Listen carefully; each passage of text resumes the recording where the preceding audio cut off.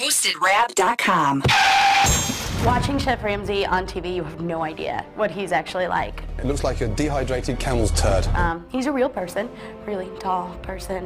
You know, he has a family, he has 4 young children, he has a wife, he does normal stuff, and he's really personable. Outside of the kitchen, he's like, don't call me chef, don't call me Mr. Ramsay, you can call me Gordon, you know, and he's very open, you know. We asked him a lot of questions about his former football career, why he got into cooking, and, you know, he's very open and honest about everything.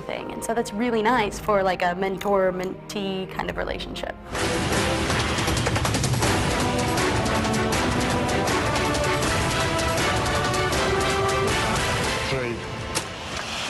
This is a big deal, executive chef at a Ramsay restaurant. I mean, how are you going to do this?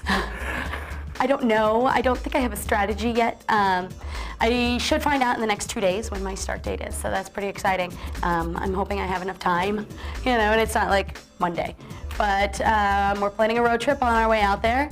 It'll take us a couple days, I guess, to drive, and it's going to be interesting. The menu out there has Asian influence, and Andy Cook from the Tokyo restaurant has moved over there as executive chef, so that'll be interesting for me because it's definitely not something I'm familiar with. What are your favorite memories going to be from the other people that you were competing with and that you were working with on the show? Well, it's weird, you know, because you only met these people for 30 days, but it's 30 days, they slept in a bed next to me, you do everything together and you sort of form a bond. There is no privacy whatsoever. You know, everything that one does in their daily routine you have to do on camera. So you have to go to the bathroom, you have to take a shower, you have to change your clothes.